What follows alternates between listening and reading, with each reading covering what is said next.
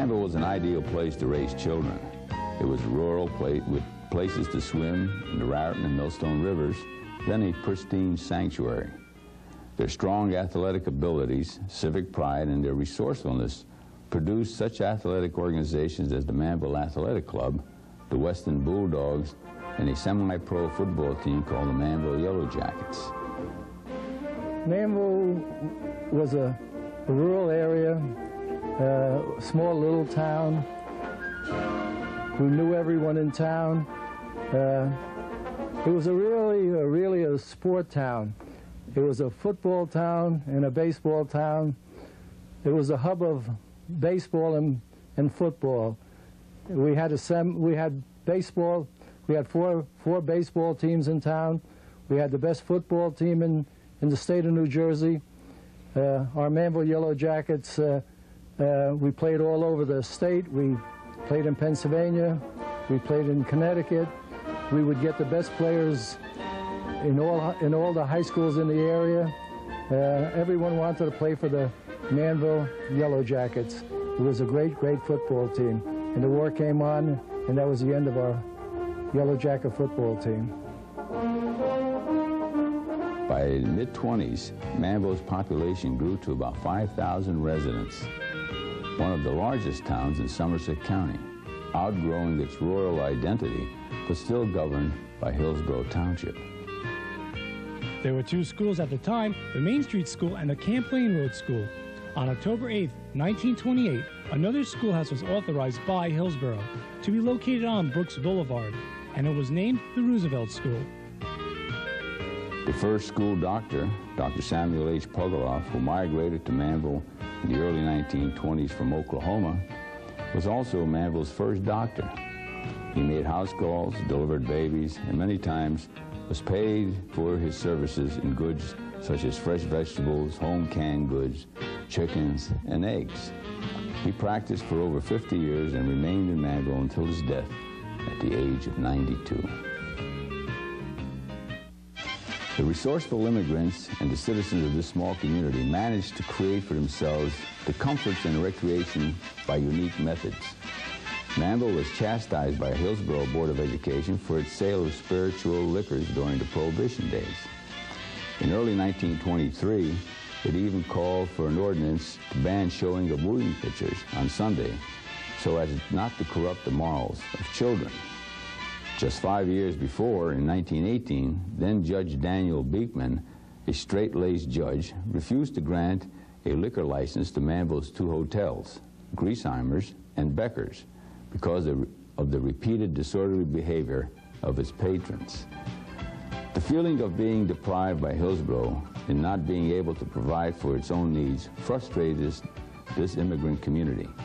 Talk of secession from Hillsborough grew louder by those events, and by this time, Hillsborough was just as eager to let Manville go.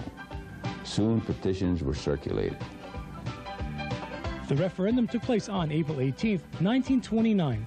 Only 357 of Manville's population of nearly 5,000 were eligible to vote.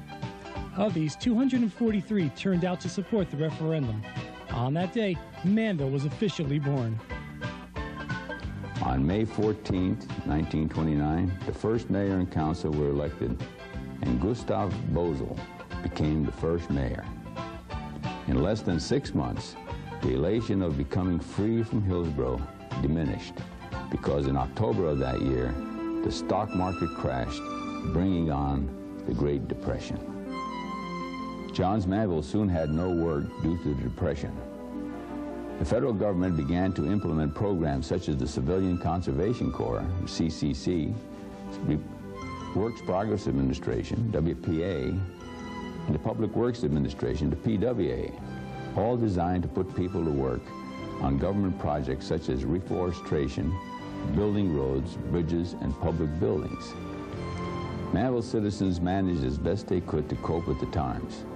The town fathers were thrown into chaos when absentee property owners with vacant lots walked away rather than pay taxes.